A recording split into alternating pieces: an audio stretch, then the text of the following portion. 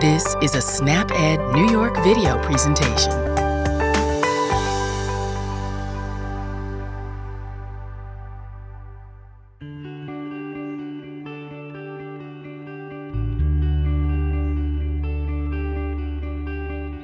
Hi, I'm Geraldine, and I'm a SNAP educator working with the SNAP Education program at City Harvest.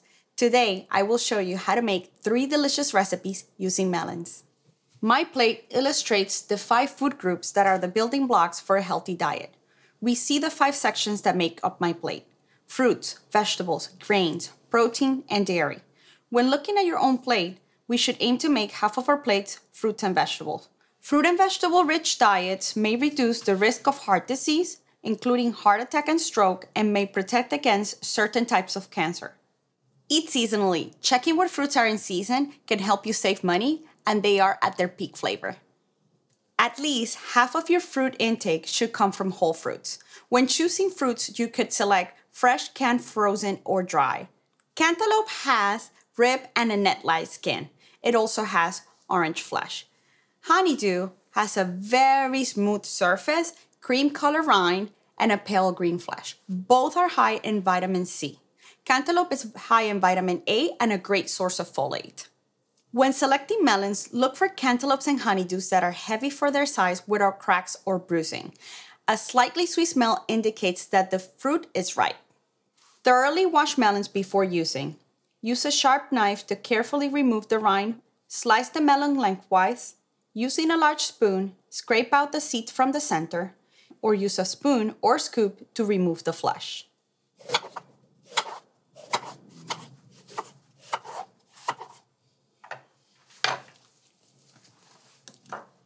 Now let's get started with our first recipe: cantaloupe and avocado salad with honey lime dressing.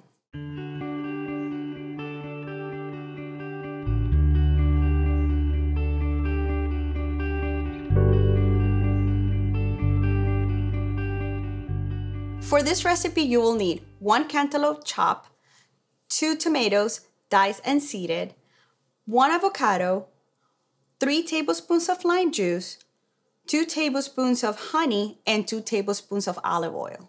Salt and pepper to taste. Avocados are naturally rich in monosaturated fat, healthy fat that helps lower your blood cholesterol levels. When selecting avocados, make sure that they don't have any bruises, that they have a smooth skin. Look for avocados that are green and firm if you won't be using them for a few days, or avocados that are black and evenly yield to gentle touch for immediate use. To ripen avocados, you may leave them out at room temperature until they soften. Look for avocados without bruises, blemishes, soft spots, or very mushy flesh. In a large bowl, we're going to whisk together our lime juice,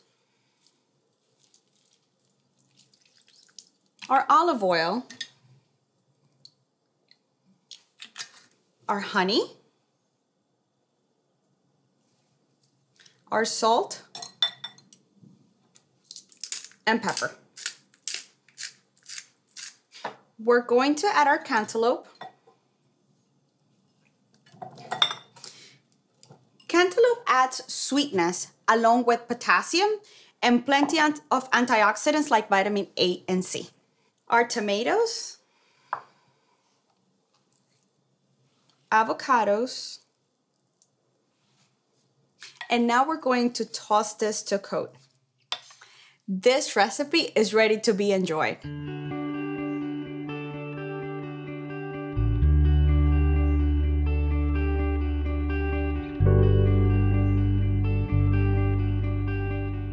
Moving on to our second recipe, watermelon and tomato salad.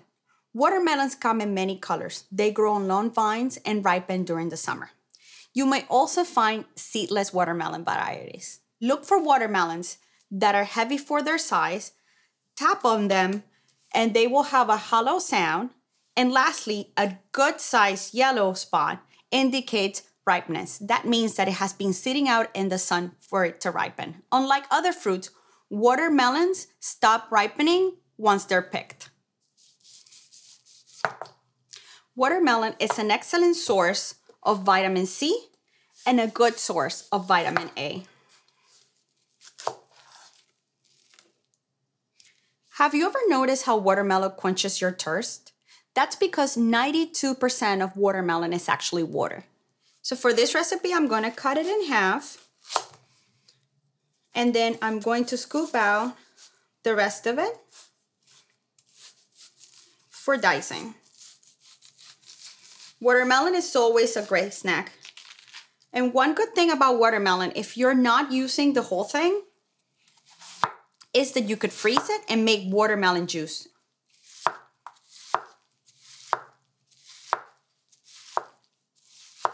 For this recipe, you will need 2 cups of watermelon, 1 large tomato chopped and seeded, 1 tablespoon of non-fat or low-fat feta or queso fresco, 1 tablespoon of olive oil, juice of a half a lemon, and salt and pepper to taste.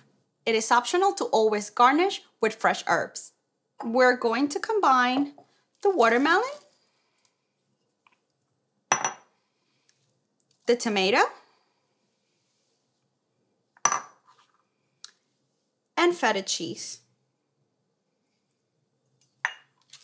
We're going to squeeze our half lemon right into our bowl.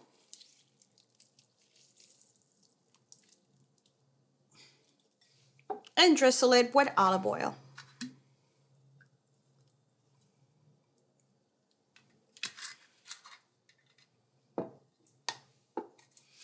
We could add a little bit of salt, but remember, cheese has salt in it, so be aware of that when you're adding your salt. And our pepper to taste. We can now toss this.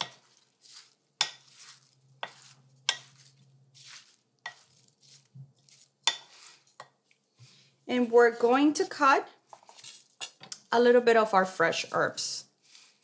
These could be washed right before using.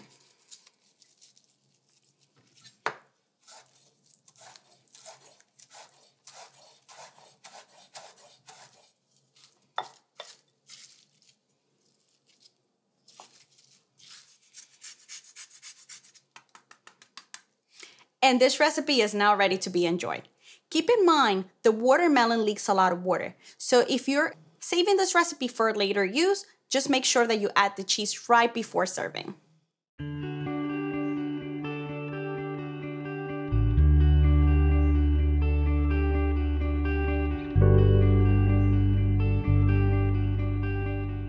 Our last recipe, it's melon skewers with honey yogurt dipping sauce.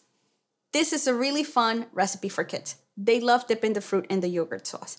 Any fruit will work. Anything that is in season will be great for this recipe. The protein in the yogurt and the fiber in the fruit make a very filling snack.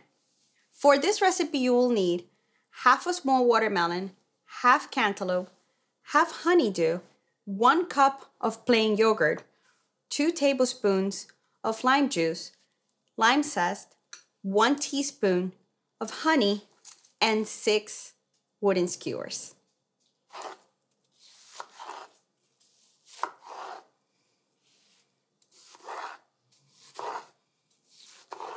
The amount of fruit you eat depends on the age, sex, and level of physical activity. People who are very active may need more. This recipe is a great way to incorporate different whole foods into one meal. These are great for barbecues. Leftover cantaloupe can actually be used in juice as well. I love cantaloupe juice. It's not something that people consume very often, but it's quite refreshing. I like it for breakfast. We're not going to spear our fruit into skewers. You could also use toothpicks for this recipe.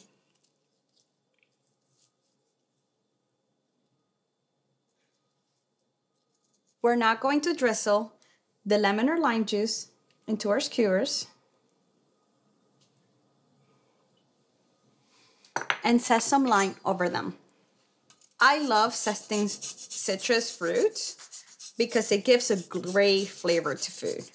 It goes well over fish, it goes well over salad, fruit salad. It's just really delicious. We are now going to mix our yogurt and honey, and we're going to put some lime zest in it. Consuming dairy products provides health benefits, especially improved bone health. Remember that strong bodies need really strong bones. It's always better to buy plain yogurt. When you buy flavored yogurt, it contains a lot of sugar. If you add fruits or sweeten your yogurt, you will likely add less sugar to it. You could dip the fruit kebab into the yogurt sauce right before eating. It's been a fun day with Melon. Each recipe yields 4 servings of half a cup each, which counts towards the adult daily goal of 1.5 to 2 cups per day. In general, 1 cup fruit or 100% fruit juice or half a cup of dry fruit counts towards your daily intake of fruit. Melons in general can be stored in the fridge for up to 2 days in an airtight container. Thank you so much for joining me today as we learn how to prepare 3 healthy recipes using melons. Remember, small changes can make a big difference. Thank you and see you next time.